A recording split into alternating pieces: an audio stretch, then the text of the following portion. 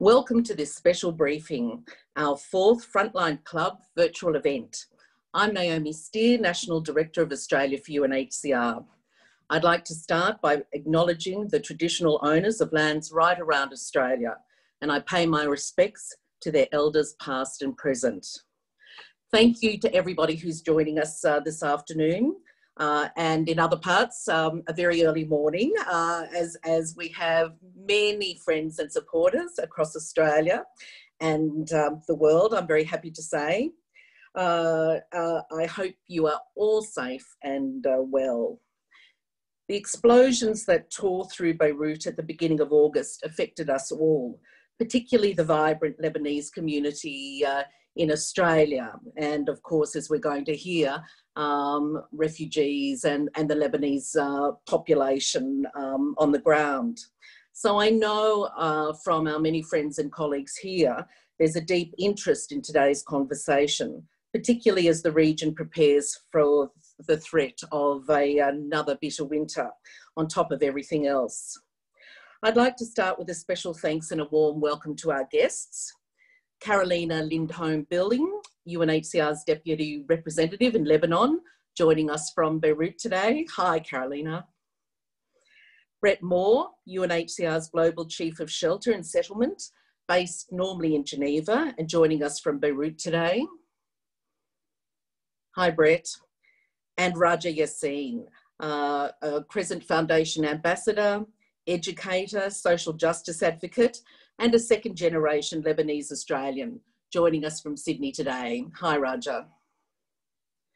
This is what our Frontline Club is about, in person or online, connecting our supporters around Australia with those in the field, giving us a chance to hear firsthand what's happening on the ground.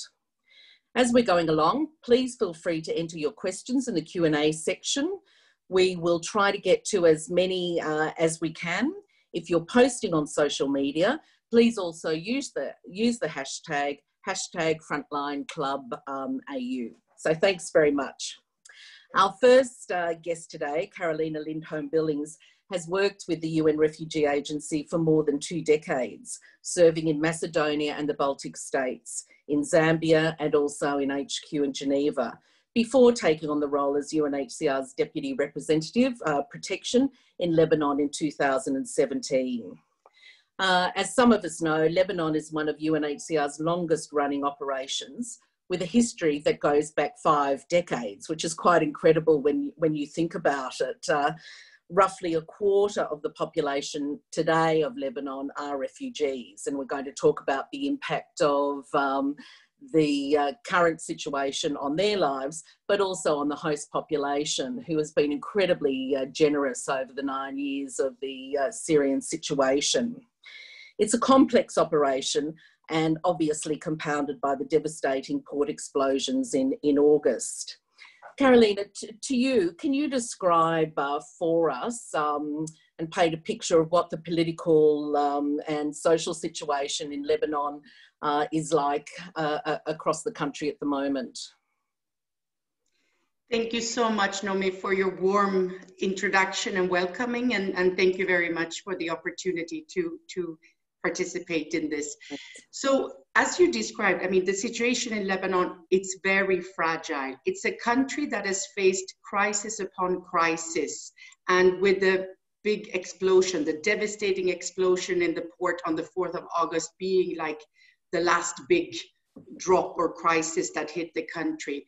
So from the refugees' perspective, I mean, with the start of the Syria conflict in 2011, the refugees started arriving most arrived after a couple of years in the bigger numbers.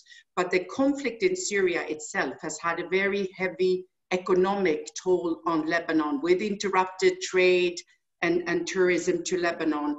So that already fragilized the country. And then a very deep economic crisis that hit really hard in October last year and led to countrywide protests over calling for more governance, transparency, and so on.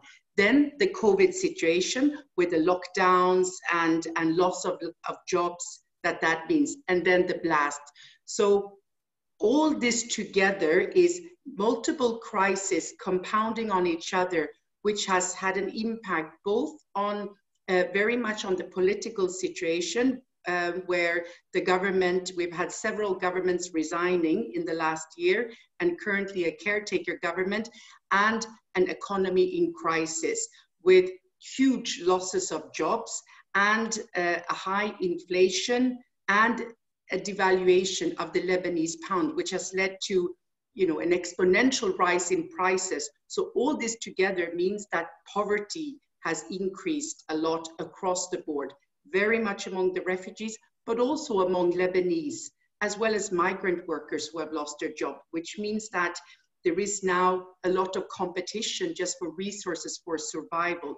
So overall, it's a very fragile situation, a very fragile context, both politically, structurally, and emotionally for people who feel that many people feel they don't see, you know, where this country is going and where their future lies. Mm-hmm.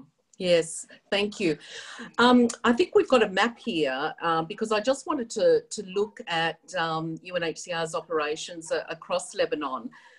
Lebanon is a country we're very familiar with in Australia, but I think we're not so familiar with its sort of pivotal geographic position and political position in the Middle East. So if we could put that up, if we have it. Just waiting. And while we're doing that, Karolina, maybe you can talk more broadly right now about UNHCR's operations across the country.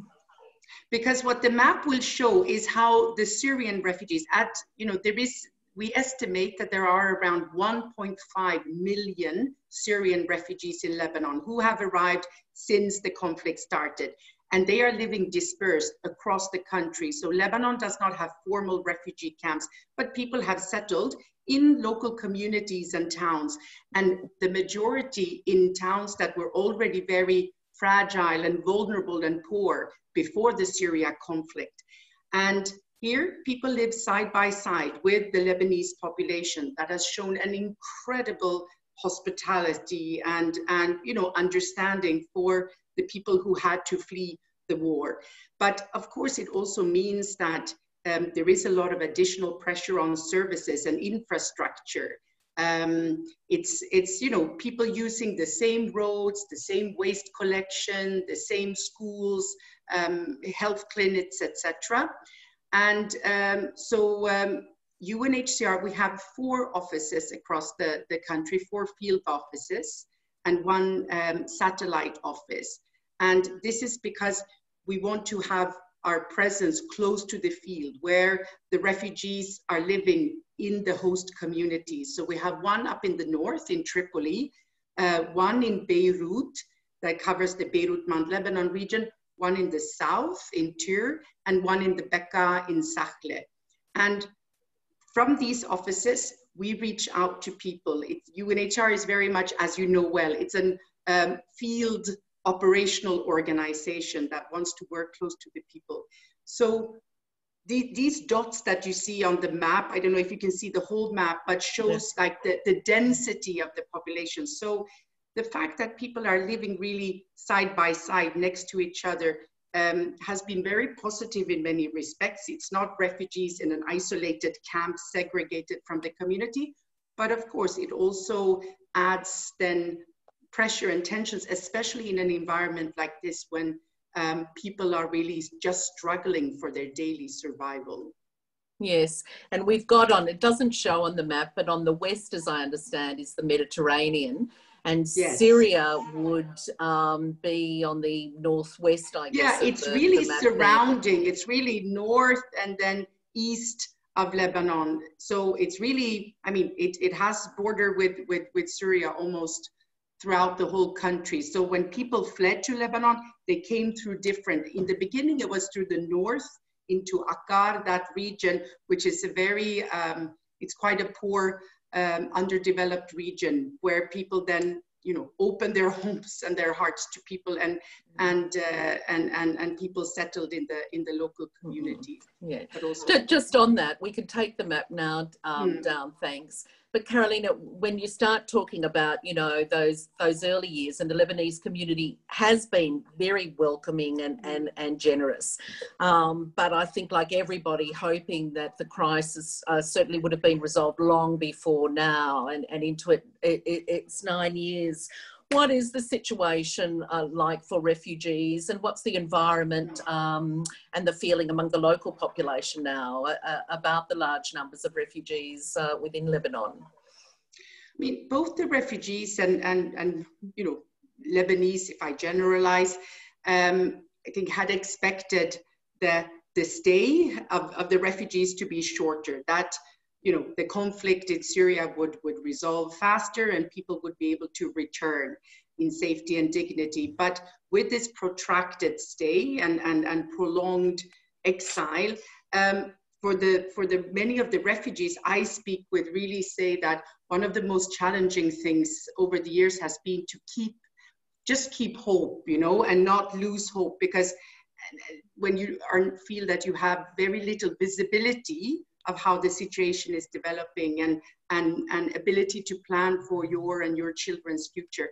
For Lebanese, it's also with the economic crisis and people's loss of jobs, and now the inflation and rise in prices, and this just sheer competition for survival, that is making the situation very fragile. And we see tensions rising between communities and individuals as people are, you know, competing for the same jobs. And so I think what is there very significant is this: how to keep the situation from destabilizing and tensions from rising, while you know, the refugees are still, you know, waiting for you know, the day when they feel confident that they can return.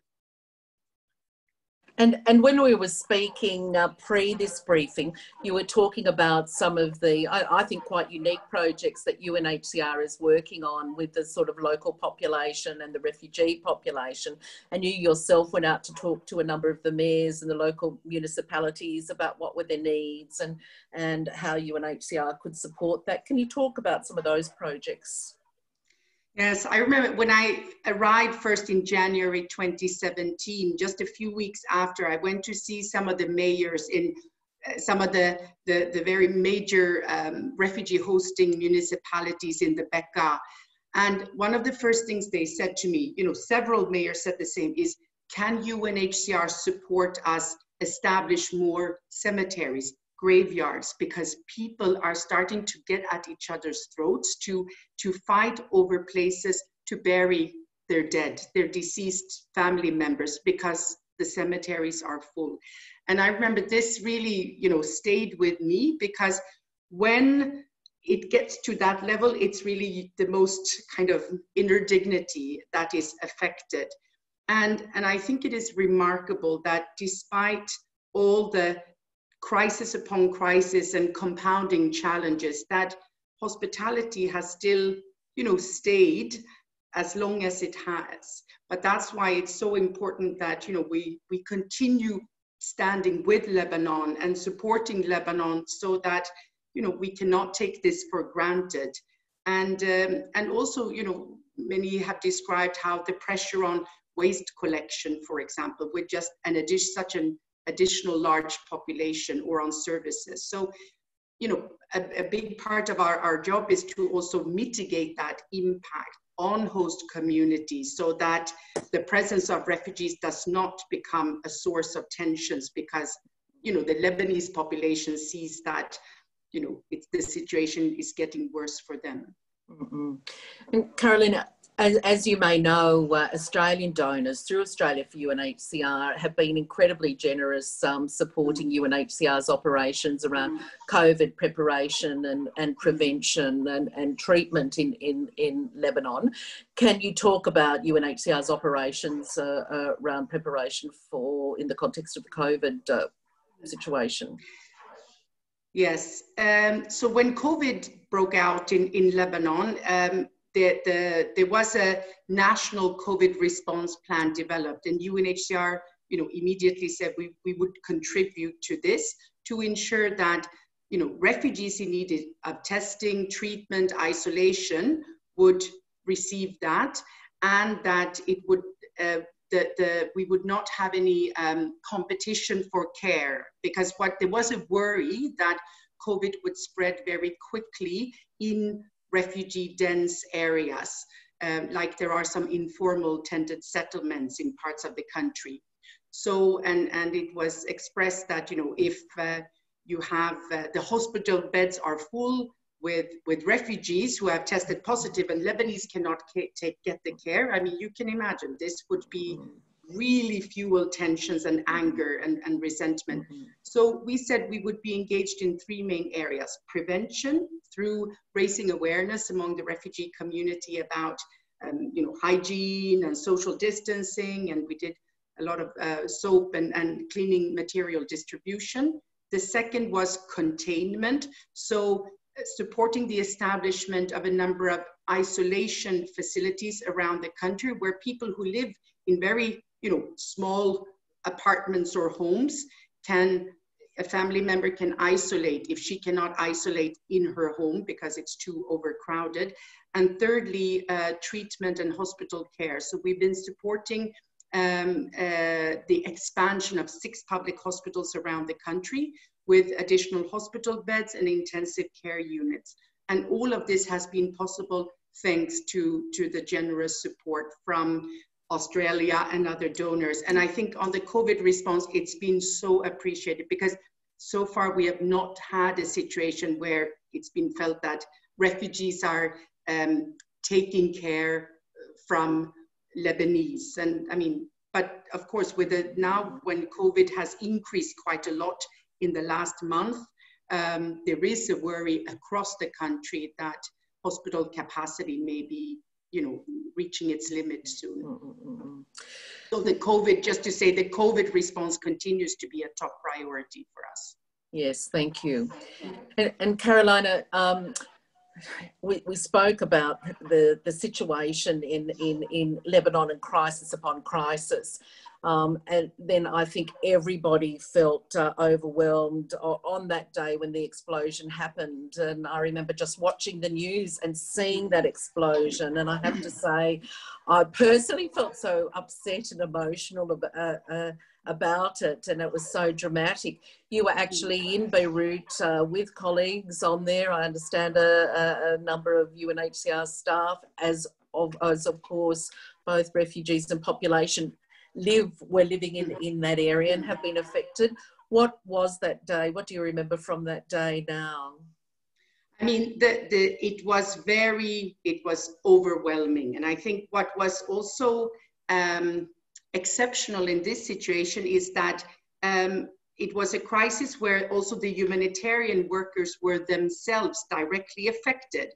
I mean, otherwise you have a crisis and you have humanitarian workers coming there to support, ready. But here you had the humanitarian workers with their own homes destroyed, with their own family members injured, with themselves having to, on that night, seek hospital care to get, stitches or pieces of glass removed, while on the next day, it was responding then to yet another emergency on top of the Syria crisis response and the COVID response. Now you have the blast response, and underlying all of this, the very deep economic crisis affecting, everything almost. So that was very exceptional. So I think, the colleagues were incredible in standing with Lebanon and supporting from the beginning. But it was a difficult time, and I think the emotional impact is still very much there, and that will remain for a long time. And just on that, because it is crisis upon crisis, and we know from conflict situations that the health, the education system, the public services all are demolished. What is the health system like in Lebanon? Some questions are coming in around that, and what are the needs? So there were numerous hospitals that were damaged or destroyed in the blast. And this is all happening in a situation where you have COVID, I mean, which also makes it very exceptional. So the needs are very big. I mean, both in terms of just having the facilities, the equipment, the medical personnel, and that can both have the capacity to receive and treat COVID patients, and then people who were injured in the blast, and the regular healthcare. So I think what we have seen from the, if I take from the refugee community, is during the past months and year that one of the consequences of the economic crisis and COVID is also that people are refraining from seeking medical care for other conditions that they would normally do, either because they don't have money to pay their share of the cost, or because they are worried that they could maybe contract COVID if they go to a hospital, or because the facilities, the services don't have the capacity to receive them in their area. And this, of course, is very serious, because I mean, public health is a fundamental part of our well-being. And one of the things I think, again, when you think of that sort of impact of the explosion, but that one incident, I think we've discussed it here as somehow the sort of straw that has tipped over, where people's lives were on the tipping point anyway. Now with this impact, not just even if they were physically impacted, but the impact of having the port blown up and distribution of goods and services.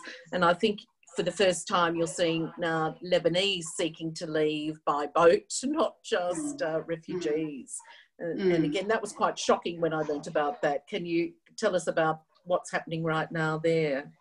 Yeah, so I mean, over the past year, I mean, due to the economic crisis and also this overall compounding situation in the country, we've seen an increase in Lebanese trying to leave the country to seek, jobs and opportunities abroad. But what is exceptional is, like you mentioned, that we've seen a number of Lebanese get on very rickety boats to irregularly depart from Lebanon towards Cyprus to seek admission there. And we've had these boat movements or attempted boat movements from Lebanon to Cyprus over the years, but in smaller numbers, a few hundred every year. But then it's been the absolute majority Syrians or Palestinian. But that Lebanese join this now is something new, and that has attracted a lot of attention. And it's just such a stark illustration of the desperation, because these are desperate journeys. I mean, there was one boat with 36 people and one woman who had died. That was rescued by UNIFIL on the seas after 7 days under the scorching sun and without water and without food. So you can imagine, I mean, the state of people. They were in a very, very poor state and extremely traumatized. And to embark on such a journey tells you a lot about the desperation, and that people see no option, and you're really trying to find like how to survive. Yes, and I think you were also exactly that situation, and you also had a story about a couple with children, and they're just like one of many presenting to UNHCR office saying, help us. So, yes. Yes, we have almost every day we have protests outside our office from refugees saying, get us out of here, or, please help, because we can no longer pay our rent. We can't buy one meal a day for our family. We can't bring our child to a hospital because we can't pay the expenses. I mean, and we had, yes, indeed, one couple who abandoned their 4 children at our reception center and said, we can't take care of them anymore. You have to help us. And we've had several self-harm attempts. And this, of course, is also very difficult for the staff, for the frontliners who are receiving people. We had a man who cut himself the other day, and this is in front of staff who are trying to counsel and trying to find a solution to the situation. But I mean, the overall situation is that the needs by far exceed the collective resources we have right now, because the needs have grown so exponentially over the past year due to these crisis upon crisis. So we're trying, you know, using all resources we have to support, but it's just that the needs are deeper and wider. Yes, thank you. Thanks, Karolina. I've got some more questions, but we'll come back to those at the end.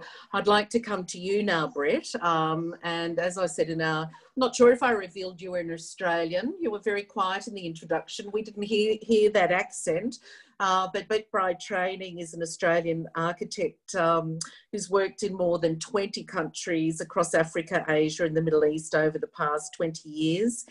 His official title, he's UNHCR's Chief of Shelter and Settlements, a fascinating and very important job within UNHCR, which also makes him a global leader in recovery efforts after disaster and conflict. And we've heard a lot from Karolina about the devastating situation and the disaster. But I think the importance of your work in rebuilding, literally rebuilding what you can and supporting the population around shelter, I know we all have a lot of interest. When you arrived in Beirut a week after the explosion, was this an unusual situation? You've worked in many situations before, but how different was it to other situations you found yourself in, Brett? No, thanks, Naomi. Thank you for the introduction. When I first arrived, I mean, immediately after I arrived, I was able within an hour or so to walk around the port and the affected area there, kind of through Quarantina. And what I noticed was really just the sheer volume of the damage. I mean, we work in conflict-related displacement. So, of course, we've had many years working in different countries around those issues and a lot of camp populations. But whenever you're working in urban areas, it's really quite complicated because you have these dense, multi-story situations with very different kinds of buildings, very different kinds of usage, residential, business, commercial, offices, etc. So that's typically what you also find here in the very center of Beirut as well.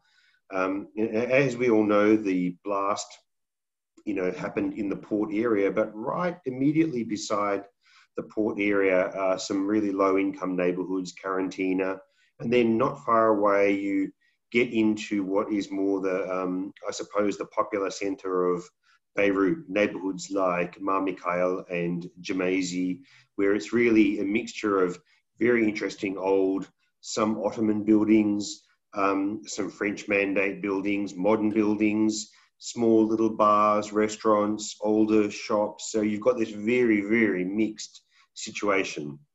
Amongst all that, you have pockets of refugees, but also, a lot of low-income Lebanese themselves who are really struggling. And for the same reasons that Karolina just mentioned earlier, that there's been over 12 months now of a severe economic decline. There's been COVID. COVID has affected the situation here similarly to many other countries. But of course, Lebanon really started from a lower base. We had a lot more social and economic hardship that was already going on. And then COVID came in and just really hit that again, and then the blast. So amongst all that, you had a mixture of what I would say is low quality building stock in the area directly around the port, say Quarantina predominantly. And what you normally find in neighborhoods all around the world is that often the poorest of the poor live in the lowest quality housing, and that lowest quality housing was also subject to the most devastating effects of the blast. So you have this kind of domino effect, really. Mm-hmm. So we saw that, and also I was quite struck. I mean, parts of Beirut, if you look at a segment of the skyline, it wouldn't look that different from parts of Sydney or parts of Melbourne. You've got 30, 40-story modern apartment blocks, and you look up and all the windows are blown out, balconies blown off, building material hanging and swaying precariously. So there was a lot of damage on the street, but what I was absolutely amazed with was the civil society response. I mean, people always talk about resilient populations. It's a phrase that you commonly hear, but in Lebanon and in Beirut, we had thousands, maybe even tens of thousands of people that just spontaneously started responding, sweeping, clearing debris, clearing the streets. Some streets you had dozens of buildings collapsed. You couldn't drive at all. I mean, you could barely walk through, but people were cleaning up. They were moving the rubble away, allowing access of vehicles and so forth. The immediate, say, triage phase and the real health response of the first few days was kind of past by the time I arrived, but there were still emergency field hospitals set up by charities, by Médecins Sans Frontières and others.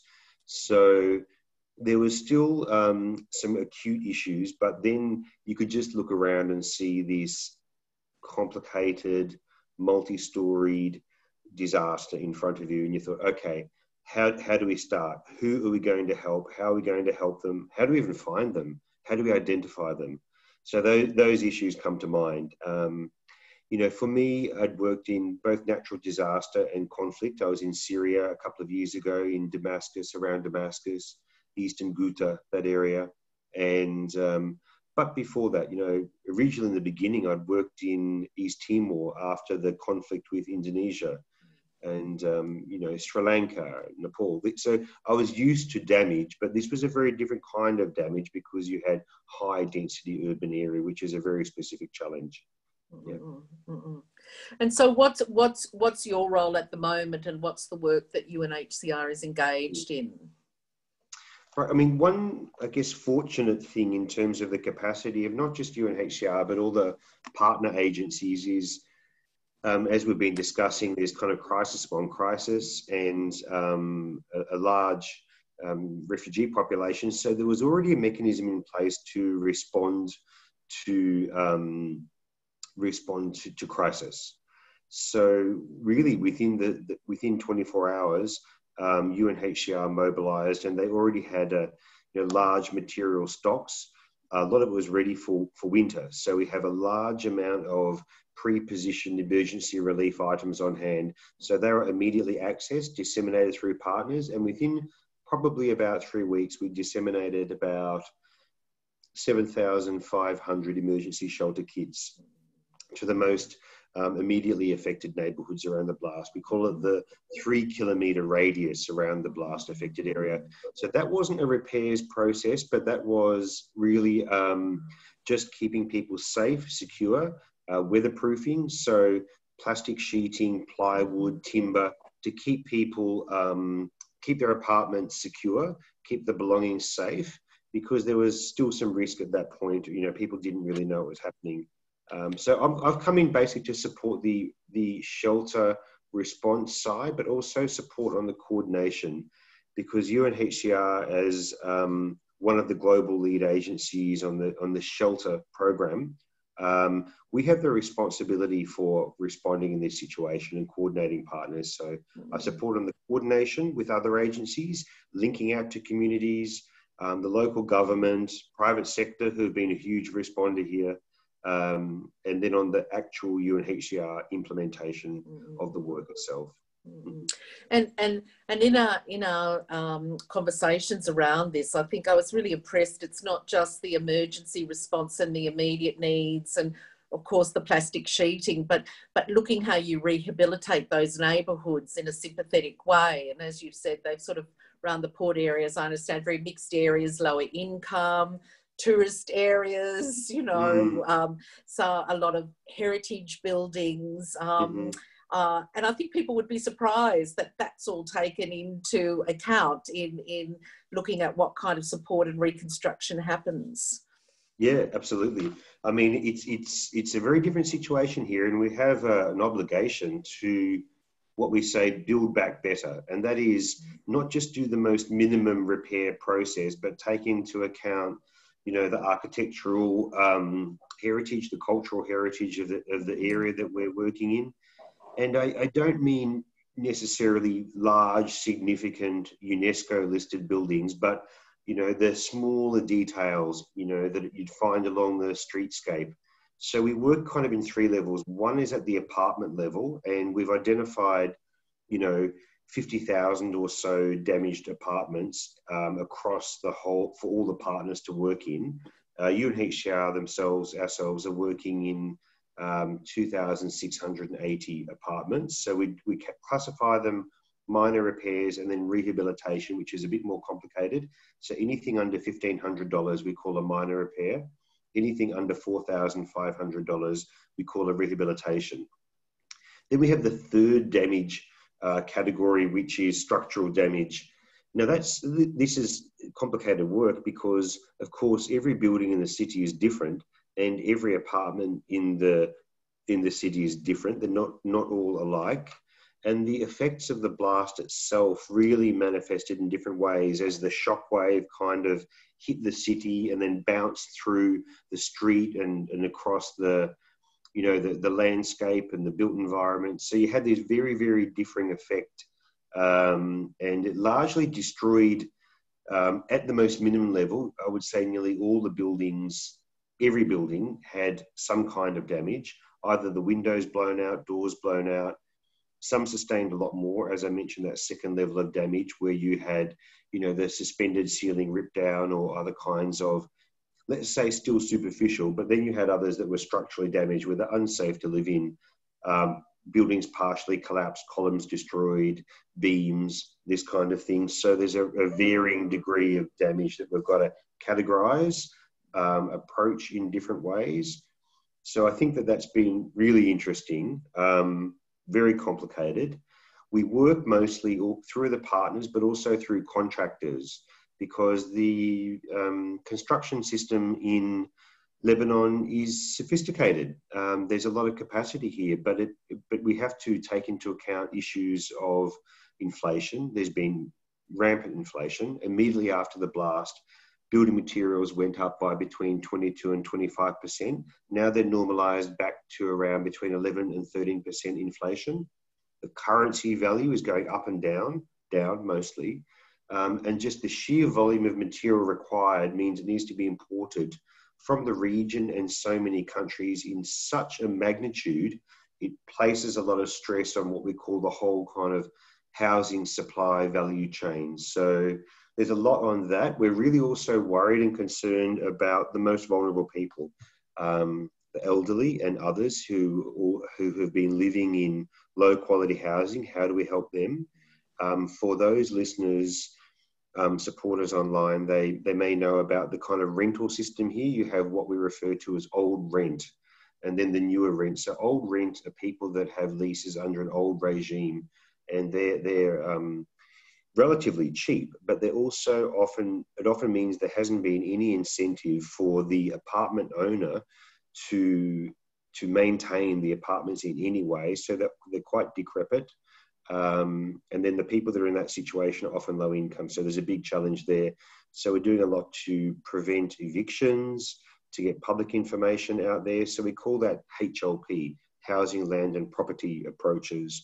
So it isn't just a construction activity. There's a whole social agenda around it, of the building and the neighbourhood around, to make it safe, to make it better. So it's an interesting and varied program we've got going here. Yeah, thank you. And I wanted to talk about, and you've been involved in winterisation preparation, I'm sure, over a number of years, and you would have seen that in Syria and whatever.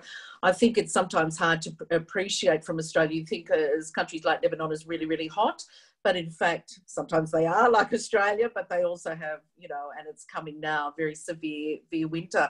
What kind of preparations are in place for the refugee population in Lebanon in the lead up to winter now? Yeah. I mean, we're going full steam ahead to try to repair and rehabilitate all the damaged apartments that we've targeted. So that is a massive effort on a daily basis. And we've got, through the partner organisations, hundreds and hundreds of people dedicated to that. And civil society as well, citizens, businesses, groups of friends and family and religious communities, church groups, all kinds of groups are coming together and they're concentrating on that. So I think that there's a broad collective effort that we're supporting. But of course, we can't do everything within such a short amount of time. So you have to have a plan B and probably even a plan C as well. The plan B is that we've still got our emergency stocks to make sure that the priority is keeping people safe, dry and warm in the bitterly cold weather. Luckily, Beirut doesn't suffer from that as much as other parts of the country where, you know, you can get a lot of snow. But so we've got that approach as well. And then, of course, rental support.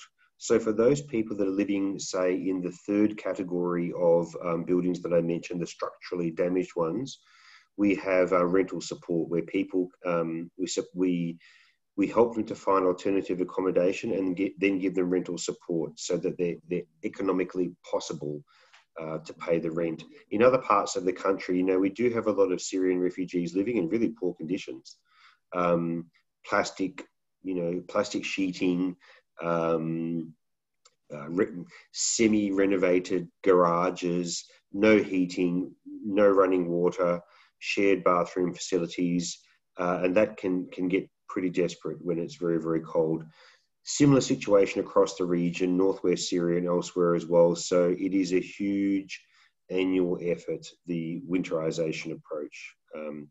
People are familiar with it, but this year, of course, we have this amazing, horrible, unpredicted effect of COVID-19, which affects every country differently, but it means, you know, like every person wants to help themselves and wants to meet their own needs, and people don't like relying on humanitarian aid. They don't like what it does to them emotionally or personally, and to seek aid, I think, is tough.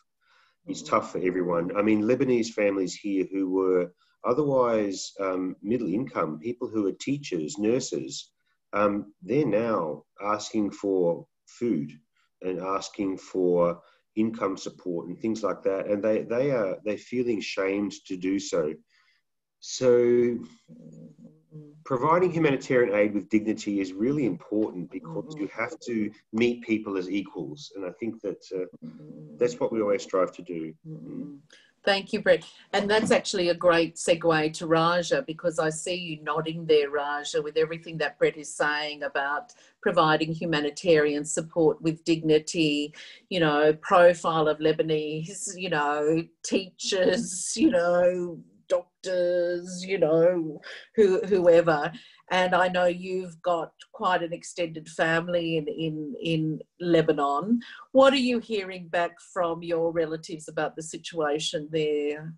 Well, hello, everybody. Listening in, I have to say I've been nodding the whole time because it's absolutely everything that we know that's happening in Lebanon. It is a dire situation. We are talking, you know, catastrophe after catastrophe, and in Arabic we say pain upon pain. And in Lebanon at the moment, all of that has come together and has really weakened the positivity that the Lebanese usually have. And the question they're asking themselves is, how much more can we actually take? And the stories aren't pretty. They are trying to get on with their life.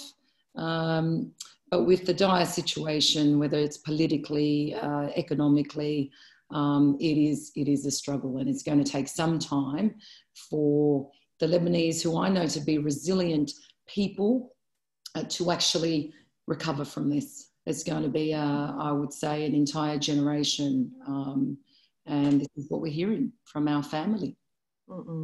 And your own parents came out, I think, in the 70s, Raja, like many Lebanese migrants at the time. And Australia, of course, is a much richer place because of their contribution. But the impact on the community here, people must be feeling it very, very closely.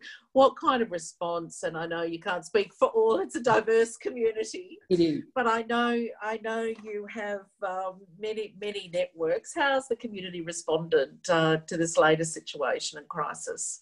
Well, look, I have to say, we knew COVID was rampant, and it took a while for the Lebanese community to accept that it was true and it was happening.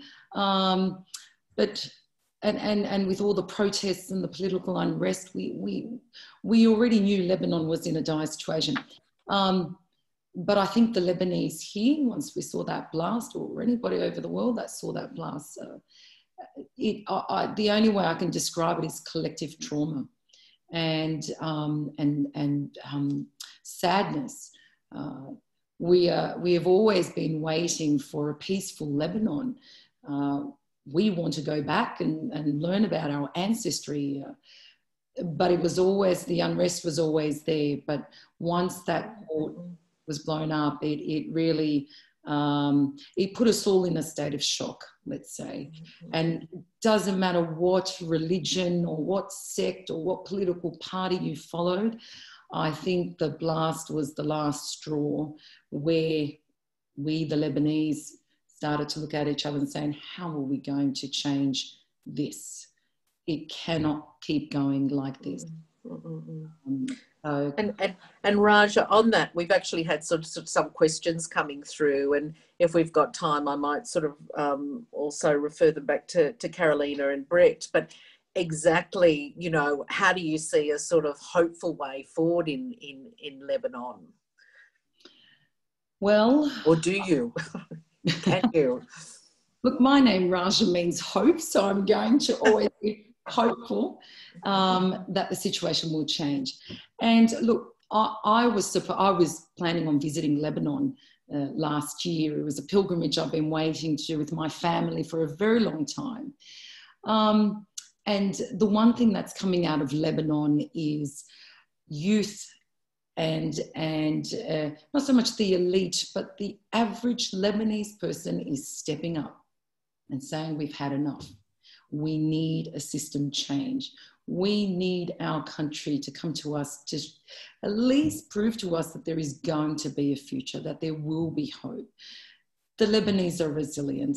I love the culture so much. I'm very Australian, but I have maintained a lot of those Lebanese characteristics.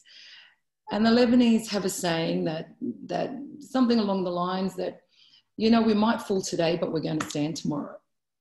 And I'm hopeful with the voices that are coming out from the youth in Lebanon, is saying that we are going to make a change. And we see that going right across the Middle East. My hope as to how they're going to get out of this is to hold people to account. If you are going to run a country, you need to run it well. And you need to take everybody along with you and to ensure that everybody's voice is heard. I am hopeful. We've seen Lebanon here before, maybe not as many issues, but I love the poetry of Lebanon, and I always go back to Khalil Gibran. And he, in his poetry, he's always speaking about hope and to have a look at yourself and have a good laugh and, you know, be a little bit critical. And in his poem, in one of them, he says, the most massive characters are seared with scars. And we know that of Lebanon. Now, I know, Raja, you're also passionate about education and both sort of supporting, you know, people in Lebanon, but also here in the Australian community through your work both as the Crescent Foundation Ambassador, but also wearing one of your many hats as a teacher for a number of years at Holroyd High. For those sort of joining us, Holroyd High is a secondary school in Sydney's western suburbs with a very large population of students from refugee and migrant backgrounds. I think over 113 or something like that nationalities there, which is extraordinary. And Raja was responsible for really a groundbreaking program working with the local community. Just a few minutes to talk about that because it is so inspirational. Thank you. Well, Naomi, the story of the refugees is not very far from my own experience. I know this story. My parents came to Australia in the mid-70s with one suitcase and had to start all over again. They knew very well in Lebanon that the chances of educating all their children was very minimal. And so they had the courage to pack and leave, and they got on a boat and they went to Cyprus. And my mum was actually heavily pregnant with me. And they made the journey to Australia. And they gave me hope, you know, the hope for something new, the hope for a better way of life, the hope to retain some connection to history and family, but to also look forward to developing an Australian identity. And so in saying that, I mean, I've always been very passionate about education, and I know it just transforms the individual, but it transforms families and communities. And in Australia, getting a chance at education is pretty good. And so with my teaching over the years, I could see the struggles that some of these families would experience. And I thought, if I really want to be a passionate teacher, I've got to think outside of the square. I love teaching social science, but what good is that if the other side doesn't actually understand what I'm teaching? But at the same time, we take the kids and we empower them and we put them through an excellent education system. But I thought who was left behind were the parents. And so basically, the school that I was at had a very progressive principal that said, yep, go ahead, try something new. Let's see what we can do to try and get more parent engagement. And myself and a team put together a program of parent engagement. In fact, our parents also became students. And we wanted to ensure that both the kids and the parents were still on the same page. And we wanted to empower them with English conversation lessons. We wanted to let them know what the education system looks like here in Australia and how they too can benefit from it.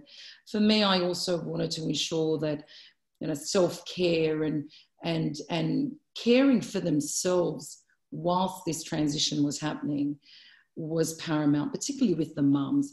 And so we did our best to try to get them out and about, to try and get them to integrate into wider society, you know, doing crash courses on being Australian. I mean, I don't know if I'm the best person for that, but we tried.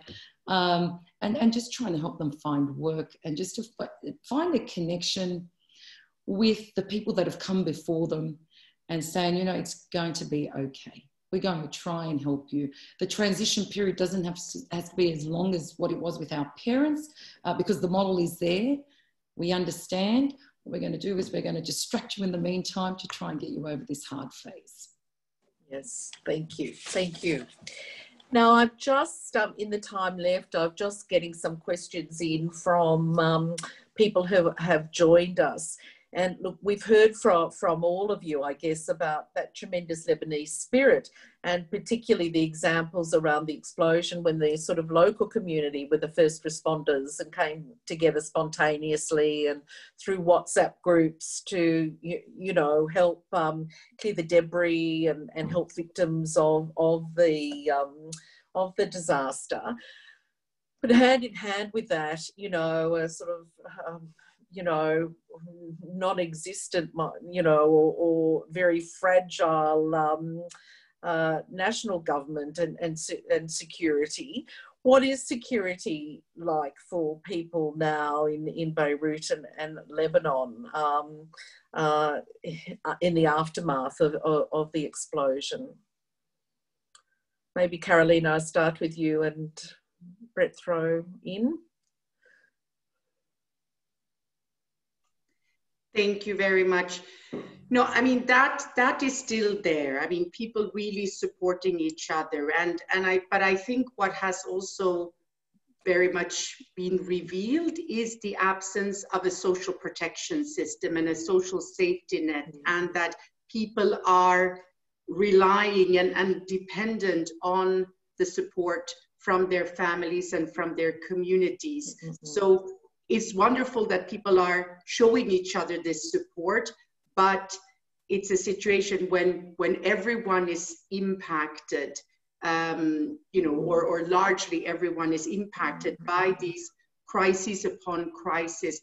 It's also very important that a social protection system is developed, and that is part of, I mean, the way to recovery, to really try and get the economy to recover so jobs can be created, so people can have, fend for themselves and not be dependent on humanitarian aid or assistance, which, as Brett said, it's not dignified, and people don't want to. People want to manage on their own.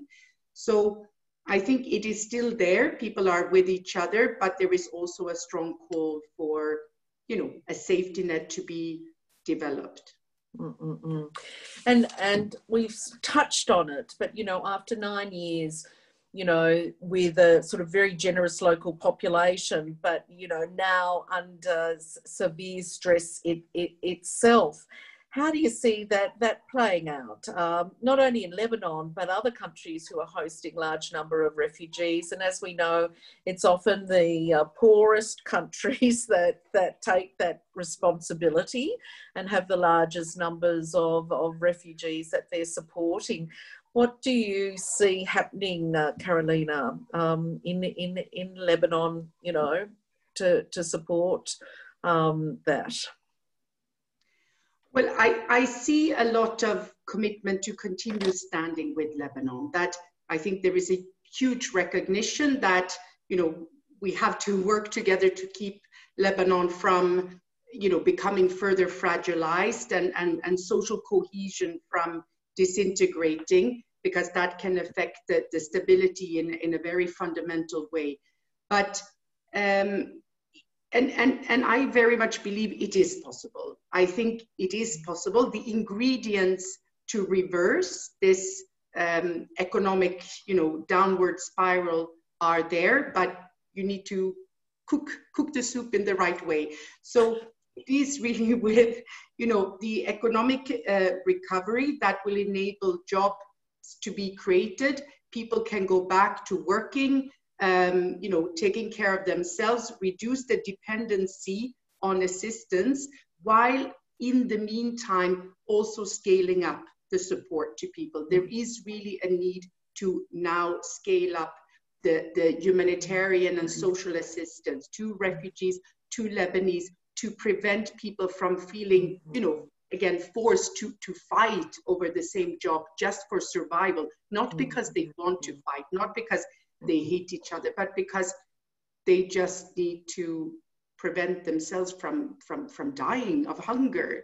And that's how serious the situation has gone. So this is really the time to stand with Lebanon and be there, because it's for now, people's survival now, but also for the future. And like Raja said, for the children's, for families to feel that they have the capacity to keep their children in school instead of taking them out to work on a farm for a few Lebanese pounds, per day.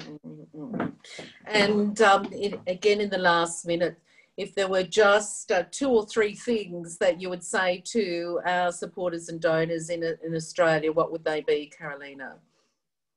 Well, first, a huge thank you, because the support that you are providing saves lives. It's not only about, adding, things on top of it. It's really life-saving at this moment, because we are soon getting the new data from our vulnerability assessment of Syrian refugees, and estimate that well over 80% will be below the extreme poverty line now because of all these crises. So I think to really continue standing with Lebanon, it's a protracted refugee situation. It's not always in the media or in the spotlight because there are new crises. But as the years go by, the situation, has worsened, and now is the time to continue standing with Lebanon. So I think that, and then just the last to say resettlement to Australia is also key. It's a solution that is unfortunately only available for a small number, but we always advocate for more places, because that also saves lives and gives people, an ability to plan for a different future. Thank you. Thank you. Thanks, Karolina. Sadly, I've run out of time. So many questions and so much interest. But I really want to thank you 3 for your time, Raja, Brett, and Karolina. as if you've seen the messages sort of streaming over our chat line, you know, so many supporters saying thank you. That's been so informative, you know, the information, the encouragement that you were there, standing there for Lebanon. So thank you so much. I want to, of course, thank also all our supporters around Australia for joining us again for our Australia for UNHCR Frontline Club. Your support has been crucial in responding not only to the aftermath of the explosion in Beirut, but supporting UNHCR's humanitarian operations, which we've heard have been, you know, over many decades now. And also, as we've heard from Brett, the need to support UNHCR's preparations for winter in Lebanon, supporting refugees and the host communities. The challenges will continue, but I know our teams, led by our wonderful guests today and our great advocate Raja in our community here, you're all absolutely committed to doing everything that you can with us to support refugees and internally displaced people facing the huge challenges that they do. In times like this, it's really important that we all look out for each other, and particularly the most vulnerable amongst us. Thank you to everybody for standing with refugees. And we're just going to close with a short video featuring one of Karolina's and Brett's colleagues in Beirut, Dalal Harb. So thank you so much. Thanks, Naomi. Thanks, everyone. Here in Beirut, where I live and work, we're still struggling with the aftermath of the devastating August explosions. Everyone was affected, myself included. Lebanon is already suffering from an economic collapse and the COVID-19 consequences. And this tragedy is adding a crisis upon crisis. From day one, your generosity has allowed us to immediately respond to the need of those most affected and hardest hit, with shelter and protection. We thank you from the heart for standing with the people of Beirut in their time of need. Please donate if you can. Thank you.